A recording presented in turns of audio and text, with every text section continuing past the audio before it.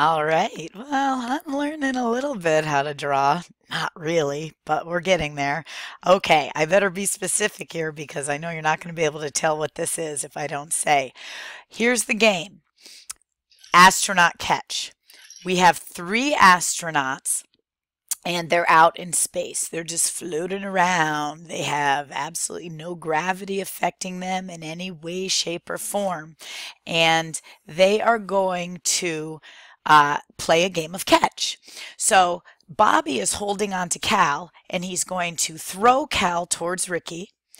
Then Ricky is going to catch Cal, and he's going to throw Cal back to Bobby.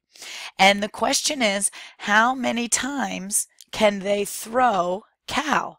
So we know that Bobby can throw Cal at least once because that's the action he takes the very first. And what we're going to do is we're going to use momentum to answer this question. It'll be a lot less money than actually taking three people out into space and sacrificing them. So we know that momentum is equal to mass times velocity, and it only makes sense we use the letter P to stand for momentum, okay? And we are going to analyze the different velocities. Now, what we know about this problem is that Ricky and Bobby are both able to throw Cal with a velocity of 1 meter per second. So every time they throw Cal, they're able to throw him, move him away from them initially at 1 meter per second. Now, because we're in outer space, we know he's going to continue at that velocity until he reaches the other astronaut, until he gets hit by a meteor or gets pulled into a gravitational field of another planet. Okay, so we're going to start out here and we're going to consider the before and the after. Well, before the pre-collision, if you want to say, or the before the collision, we're going to add up the momentum. So we have the mass of Cal and the velocity of Cal. We have the mass of Bobby and the velocity of Bobby. And that's going to be equal to the mass and velocity of them afterwards. Mass of Cal, velocity Cal, plus the mass of Bobby, the velocity of Bobby. Now we need to differentiate the velocity of Cal before and the velocity of Cal after. So before, I'm just going to put an I for initial under both of the velocities, and finally I'm going to put an F for the final velocity, and that's just before and after this very first throw, and we can label that throw number 1. Now, there was another given. Did you see that? Did you see that catch? I actually caught that pen in midair. That was pretty cool. So they're able to throw Cal with a velocity of 1 meter per second. The other thing that I forgot to tell you about this problem is that the mass of Ricky is equal to the mass of Cal is equal to the mass of Bobby. And in the original problem, it says that their weights are the same on the moon.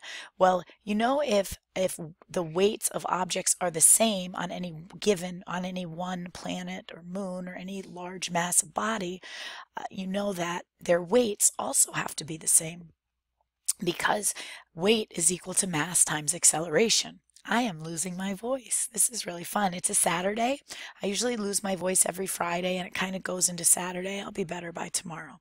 So what we're going to do is we're going to acknowledge that all the masses are the same. So really we don't even need these different subscripts differentiating their two masses because all of those masses are the same. I don't even need to know their masses because if I divide both sides by mass, I divide each term by mass, and I'll see that the velocity of Cal before plus the velocity of Bobby before is equal to the velocity of Cal afterwards plus the velocity of Bobby afterwards. And now I'm going to plug in what I know. I know in the beginning, right before the throw, their velocities are 0. So the whole left side of that equation is going to be 0.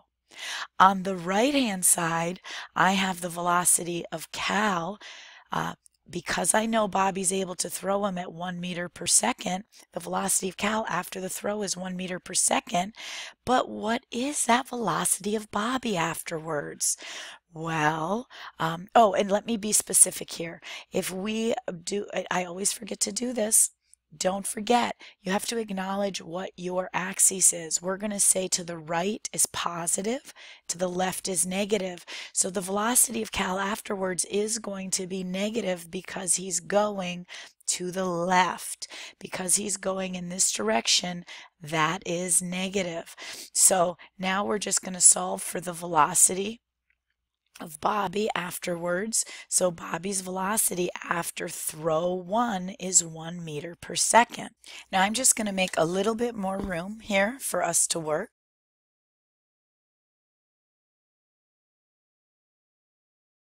Okay, so now this is the situation. We now have Ricky who's waiting for to catch Cal. Bobby is going to the right 1 meter per second, and Cal is going in towards Ricky at 1 meter per second. So now we're going to be looking at before throw, or I should say before catch number 1. So this is before catch number 1. We have right before catch number 1, before we have the mass of Ricky times the velocity of Ricky initially plus the mass of Cal times the velocity of Cal initially. And after the catch, Ricky and Cal are one object, and their mass is going to be the mass of Ricky plus the mass of Cal times their shared velocity, because one is in the other's hands. Well, again, their masses are the same. So because their masses are the same, we know that m plus m is just going to be 2m final velocity. And here we know that, oh, I guess I could get rid of this term. The velocity of Ricky initially is 0, so that term drops out. I'm going to plug in the initial velocity of Cal is -1, and that's going to be times the mass. We can divide both the left and the right side by mass, leaving us with -1 equals 2, the final velocity of them together. Divide both sides by 2. Now we know that the final velocity of them combined is -1/2. So let's sketch that situation. Okay, so now Ricky and Cal are both moving this way at -1/2 meter per second. Bobby is moving this way at 1 meter per second. Now let's talk about throw number 2. Don't forget, poor little Bobby is out in space. He's still traveling at 1 meter per second in this direction. Ricky and Cal are together moving backwards at -0.5 meters per second. Oops, that's Cal on this side, Ricky on this side. Ricky is going to push Cal relative to himself at 1 meter per second.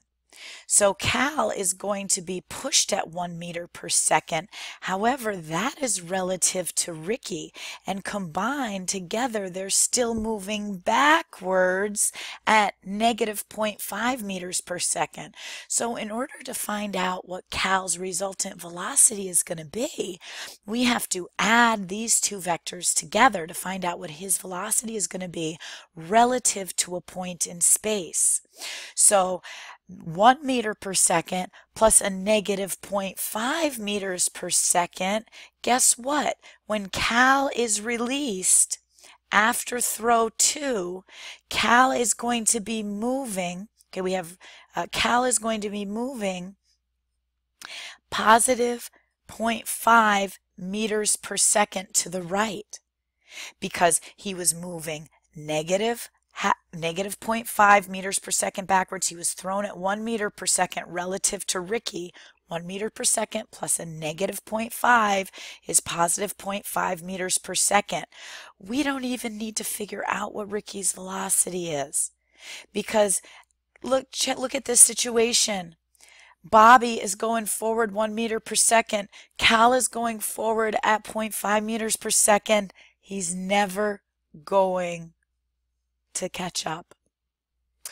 I know it's really sad. Only 2 throws can happen. They're all lost in space. Sorry for the sad ending. Do the best you can to make it a great day anyway.